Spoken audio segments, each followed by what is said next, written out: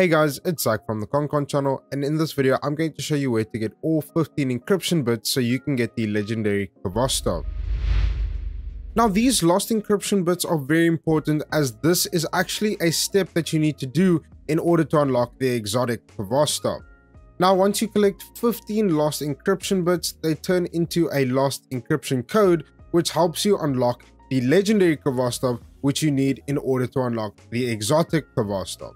Now there are only two ways in which you can get these lost encryption bits. Now the first way is by collecting all the golden chests in the Pearl region, and the second way is by going into the Cyst missions and looking for the hidden spots where you'll find Shrieker remains that will give you lost encryption bits. The first chest that you're going to find is going to be located in the landing area, so you can just spawn at the spawn point right over here.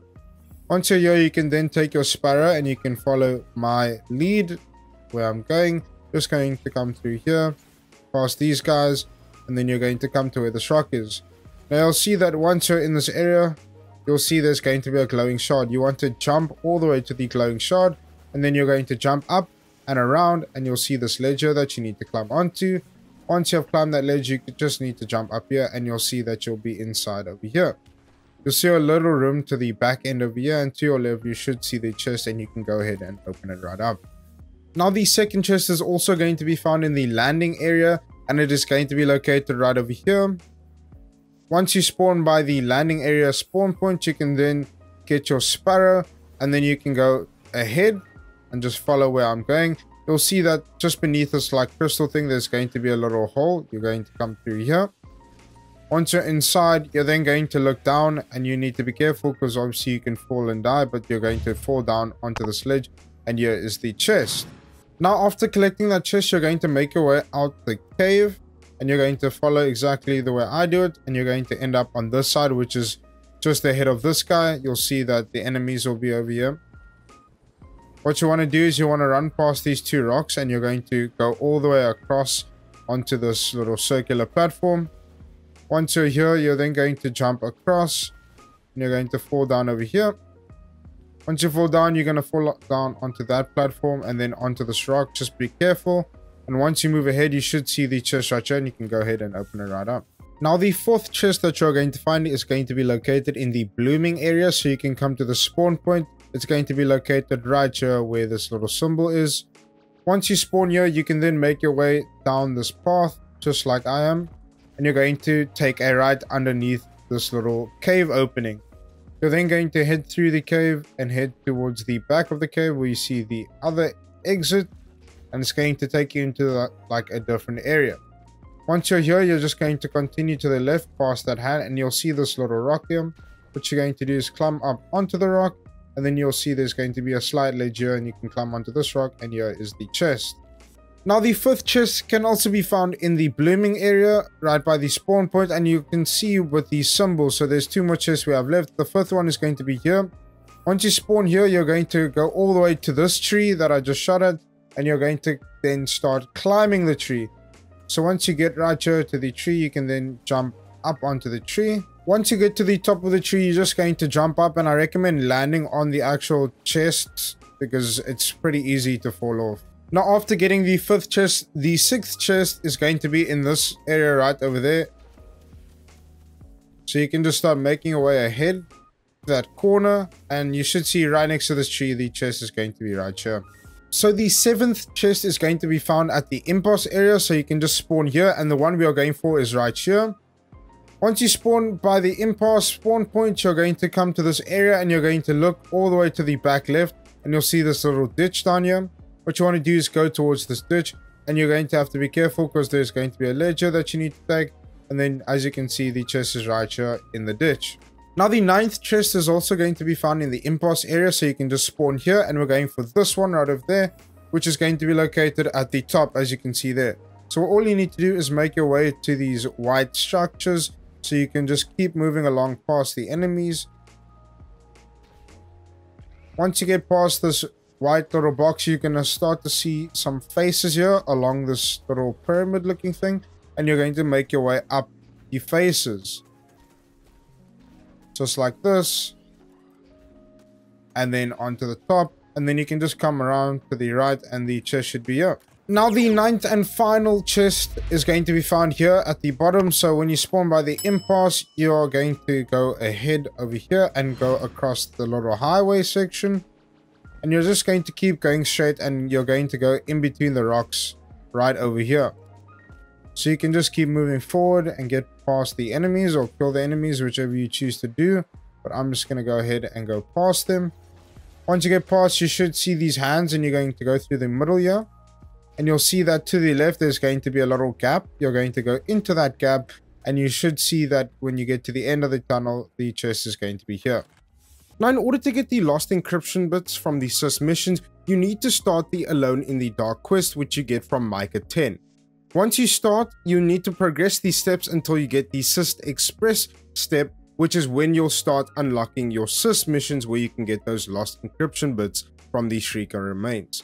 Now, the first one you're going to do is Sword Dance. Now, I've cleared the area of all the enemies, so I can show you just exactly where to go without being interrupted.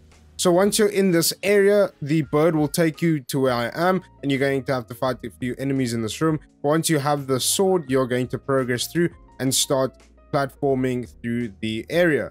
Now there's going to be broken walls that you need to break through. So obviously I've broken through them, so it's just straightforward. But you're going to go into this next area that has almost like multiple levels to the platforms. What you want to do is go all the way to the bottom. You'll see there's going to be an opening. And once you get in there, you're going to then take a left, and you should see the Shrieker remains right there for you to get your Lost Encryption Bit. Now, once you've gone through a few more steps of the Alone in the Dark quest, the next mission you're going to get is Searing Light, which you'll see this burning statue in the middle of the room. Once you defeat the boss, what you want to do is come to this area. This is just a reference point. So this is where the totem is in the middle, and I'm taking a left, and you're going to see this little purple room. What you want to do is go to that purple room, and you're going to take a direct left. As you can see, there's a rock in the way, but when you get behind the rock, you should see the Shrieker remains where you can get your Lost Encryption Bit. Now, the next mission you're going to do is Ariel Ace. Now, you will know when you're in the area when the floor is filled with lava. And once you have completed this area and the mission, before you leave, what you want to do is you want to go to this almost like hidden under area with a purple light. What you want to do is jump all the way to that purple light. And once you're there, you're going to go ahead and jump across the lava to the other end. And you're going to see there's going to be this light up ahead right here, as you can see right over there. But before you go there, you're going to take a right, and you should see this little cave opening. You're going to go inside, and the Shrieker remains will be there for your Lost Encryption Bit. Now, the next Cyst mission that you're going to do is called Moth-Infested Cavern, and you're going to see this huge like monument in the middle. What you need to do is go all the way to the bottom, and there's going to be these like little pockets, like cave pockets. And in one of them, you just need to hug the wall at the bottom. As you can see here, I'm hugging the wall and I'm going into the cave. You should find the Shrieker remains here and get the Lost Encryption Bit. The following Cyst mission that you're going to do is called Slayer. Now, you'll need to defeat enemies to get this orb, which you'll then throw into the boss to break their shield. And you have to do this about 3 times. Obviously, there's 3 waves essentially to kill the boss. So once you defeat the boss, what you want to do is go to the middle of the room and face towards the rock formation right here. You're then going to do a 180 and turn around, and you'll see the small room with a tree in the middle.